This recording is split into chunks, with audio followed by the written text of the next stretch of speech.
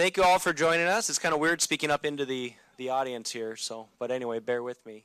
Appreciate you all coming out here for what seems to be about the dozenth time that we've done something like this, but all of them are extremely important to the university and to the community, and so we appreciate you taking the time out of your days to come out here and help us enjoy a ribbon cutting of this tremendously important and impressive facility. So thank you all. To get it started off, want to invite up the athletic director of our university, Josh Moon, who pretty much gets to help out and control a lot of these facilities. So Josh. Welcome everybody. When you look around at the activity right now, we planned this, so we have soccer going on, we have football, we have 150 students and coaches on a safe, consistent turf surface. That's the big thing we're going to talk about here today is the safety and the consistent surface for activities. This turf that we're standing on here is extreme turf, which was used in 4 of the last 6 Super Bowls, and is a FIFA, which is the highest international governing body of soccer, approved producer. And this summer, this project was the largest turf project in the country, 220,000 square feet of turf. So pretty cool to be right here in Aberdeen, South Dakota. All of our students at Northern now have a place to stay active, and this has helped us expand our intramural programming. So this facility is not just for our student athletes, it's for all of our students here. We had intramural football out here this fall, just wrapping up this week. And this spring we're looking at futsal, soccer, can jam, knocker ball. Anybody know what knocker ball is? You get into a big giant ball and you kind of push each other around. So we're going to do some cool things that we've never been able to do here at Northern, again, to help our students, which will help retention and create a better experience. And obviously this will significantly impact our entire student-athlete population. For women's soccer, who's practicing behind us here, before where we're standing here, it was a grass field that was 5 feet too short. It was not in NCAA compliance, and they had a couple of metal bleachers right here in the corner. And now what you see here is truly the best facility in Division II, if not one of the best in the entire country. And we think it's better than half of the Big Ten schools. Again, so something really to be proud of, and we think this is going to be a game changer for this program, which will elevate us to the top of the conference and ultimately the top of the country in soccer. It has already helped improve our recruiting reach, bringing in students from this past year, Texas, California, and Utah, and locking down some of the best talent in North and South Dakota this past year. And then football, which you see on the other side, before they practice where the science facility is right now that's going up, and their big thing for them was consistency of practice, where this time of year the field would get muddy, and you talk about injuries and just not having a consistent surface to practice on really has improved our injury prevention. And again, having that consistent surface just improved all of our practice and workouts this year. So we're going to take a picture here when we get done with all the speakers. We're going to bring all the student athletes over, and you can truly see the impact this is going to have on them. We've also had baseball, softball, track, basketball have all been out here training one time or the other. So, again, this is something that for all of our 375 student athletes is going to impact them. I would like to thank our leadership, Dr. Tim Downs, Jim Thayers, Todd Jordry, and all the donors who believed and dreamed with us on these few projects, and the entire Educational Impact Campaign Committee, and really the belief in how these 3 facilities will transform NSU, Aberdeen, and the entire region. So thank you again for your support, and go Wolves.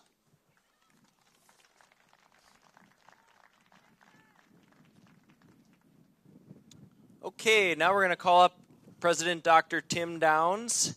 He'll explain a little bit about the intricacy of all of these facilities. So, Dr. Downs. Thank you. Good afternoon. This is really a moment of pride. Opening each one of these facilities is really critical for everyone that has been a stakeholder and investor and supporter of these events. To see the outcome is pretty critical. So these facilities, what's happened is when we found out that we could build some new residence halls because of gifts, we're very thankful. And then as Mr. Moon said, we then found out that we got another gift for a science center. That was great news. And then we decided, well, where are we going to put this science building? And we were going to put it south of Mewalt Jensen. And everybody said no.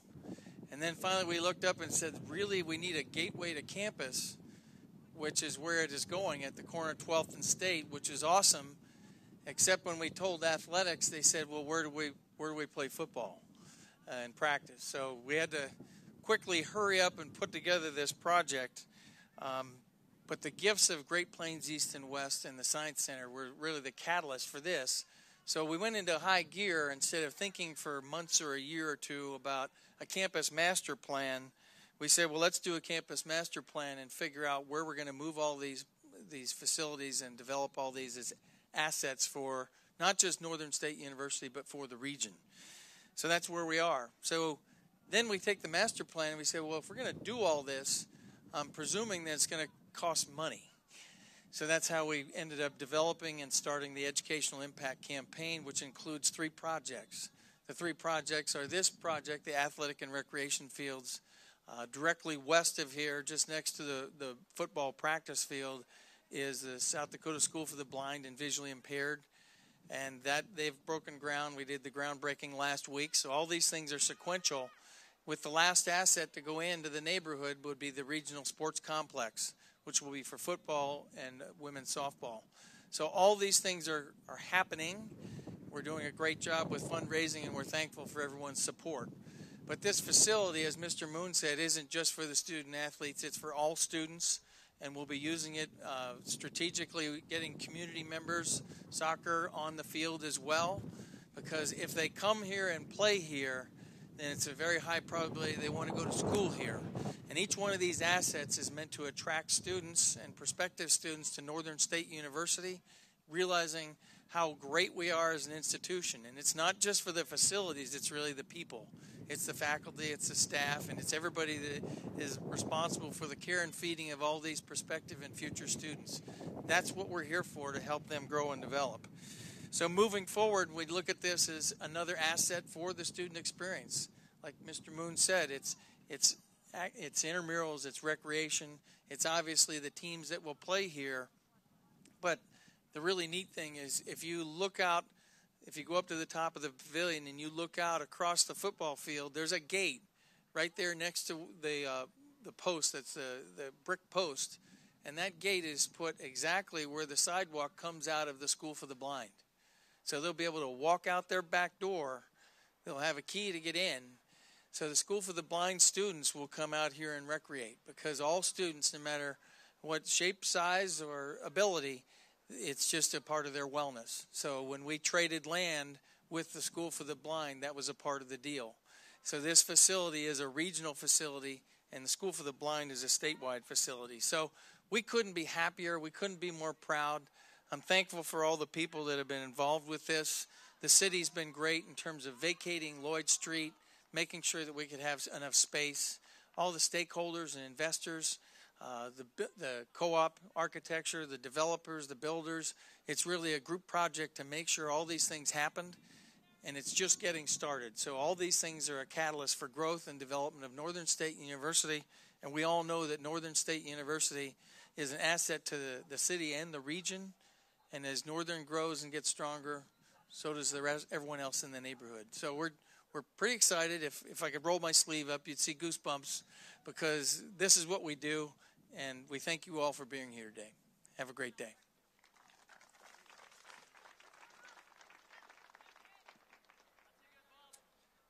Thank you, Dr. Downs. We are privileged to have a member of the Board of Regents here, Mr. Jim Thayers. All of these facilities are going to fall under the realm or the purview of the Board of Regents. So, Regent Thayers, thank you very much for being here. Thank you, Justin. You know, just a few years ago when I played sports in Ipswich, our turf was dead grass and mud. And so this is pretty amazing. On behalf of the South Dakota Board of Regents, I congratulate you for the commitment that this business community and individuals have done to financially support these facilities. It's a testament to your investment not only in this university, but in higher education, in truly understanding the value that we are getting back as we continue to develop and give these kids an opportunity to grow and become our future business leaders and the workforce. So thank all of you for your investment and your commitment to higher education.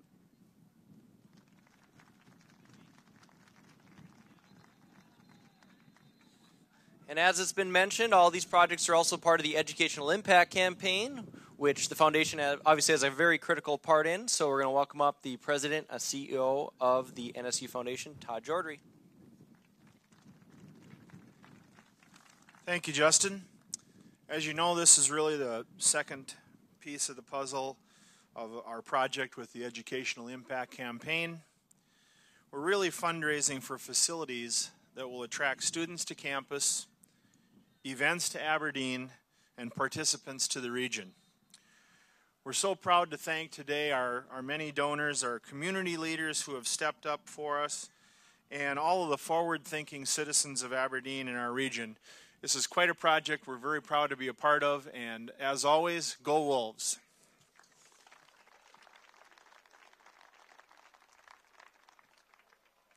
Thanks, Todd. We'll invite up Co-op Architects, the masterminds behind this beautiful facility. And we're fortunate to have Cody Schockenmeyer here today with Co-op. So help me enjoy welcoming him. Thank you, Justin. We're just happy for Northern, and we were thrilled to be a part of this project. We'd just like to thank, of course, Northern State University and Dr. Downs, Board of Regents.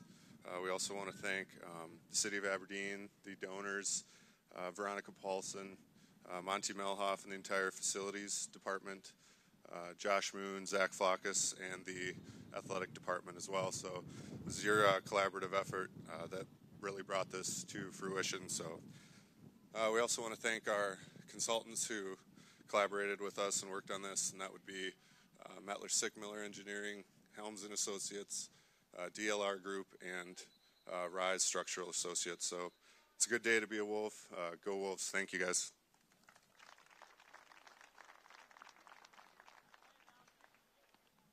Okay, and the individuals who are in charge of constructing the facility, especially the pavilion that we're all here next to today, JDH Construction. So I want to invite up the job site superintendent Steve Hiddle.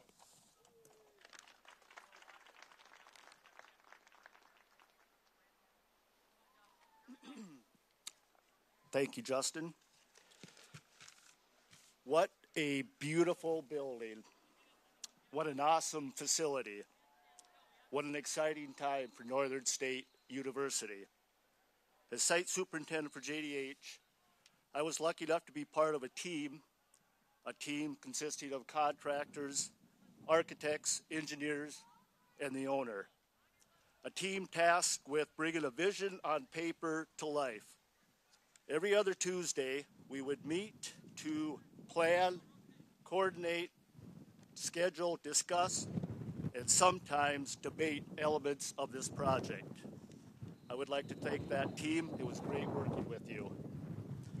Also, I'd like to say hats off to Co-op Architectural Firm for designing a very beautiful building and facility. JDH would like to recognize the subcontractors and suppliers who were part of this great endeavor.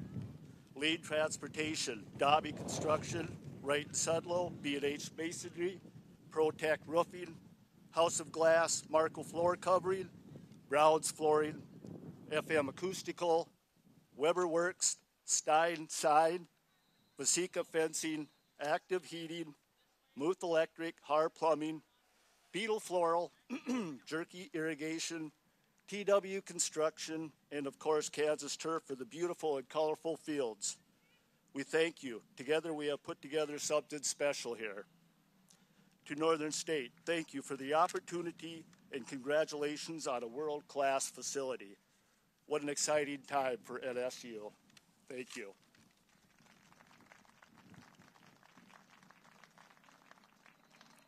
And before I forget, I should also mention, obviously there are several different donors, but one of the groups that decided to donate to this project was the South Dakota American Legion. And they donated the flagpole, which is over there, which obviously has the American flag on it, but they're going to utilize this for the South Dakota Boys State, which is held here annually in May, and so they'll continue to use this for hopefully another 75 years plus here at Northern. So we can give them a hand. And on the same note, invite up the mayor, who's great at closing out these sort of things. But Mayor Michael Eveson, thank you for being here.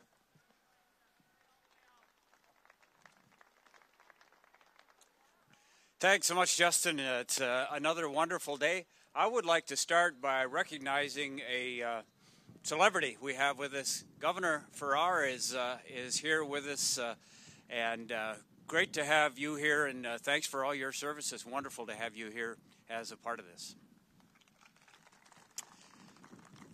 Well, 50 years ago, I was on this field playing intramural football. For some reason, Clark Swisher didn't want me on the varsity, so I ended up in the intramurals at 5'8" and 150, Kramer Hall team. So 50 years later, here we are. And once again, we are upgrading a facility. You know, it wasn't that many years ago in Aberdeen when a business or the hospitals or any of the schools or people were trying to attract upper management people or any employees to come to Aberdeen. It wasn't that long ago where you had to think long and hard about what you would show them. We didn't have anything to show them. And now we've just been clicking off these projects from the city and from businesses and from the school districts and from Northern and Presentation both. One project after another where now you can't show everybody everything in a whole day. And we're closing in on finishing it off with the football stadium and all the things we will do there. But this is just one more of those great things that we've added to Aberdeen that not only make this a great place to improve the quality of life for those that are here, but to attract other people to come. And certainly some of these young women here and the young men on the other side of the field, they've made a commitment to our city and to our university. And we owe it to them to have this.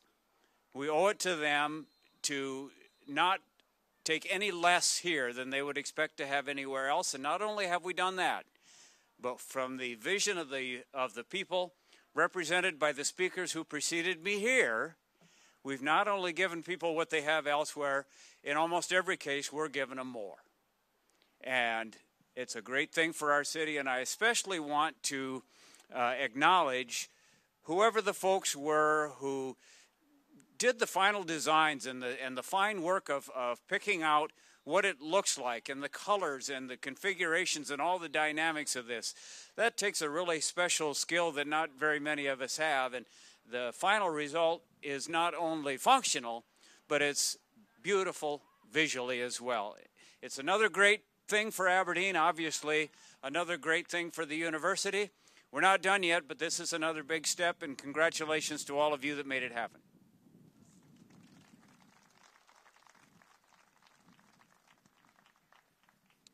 Okay, we're going to do some photos now, so I'll call off some names. Before I do that quickly, I would like to thank a few individuals. I want to thank Lisa Grote, Cammie Speaker, Josh Koonsman, all the individuals that made today happen. It doesn't go on without a lot of hard work and planning to the point where we could probably offer a degree program in this sort of thing here. So thank you all for your help, as well as IT being here and capturing this via video. So thank you all. You're all invited to take part in the treats afterwards. We'll be up inside the conference space there. But before we do that, we'll get some photos.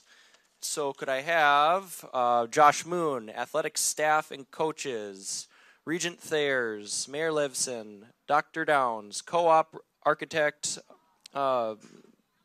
representatives, JDH representatives, Veronica Paulson, Todd Jordry, John Olson. Join us down here on the field, please. Okay, on three, we'll cut it. 1, 2, 3.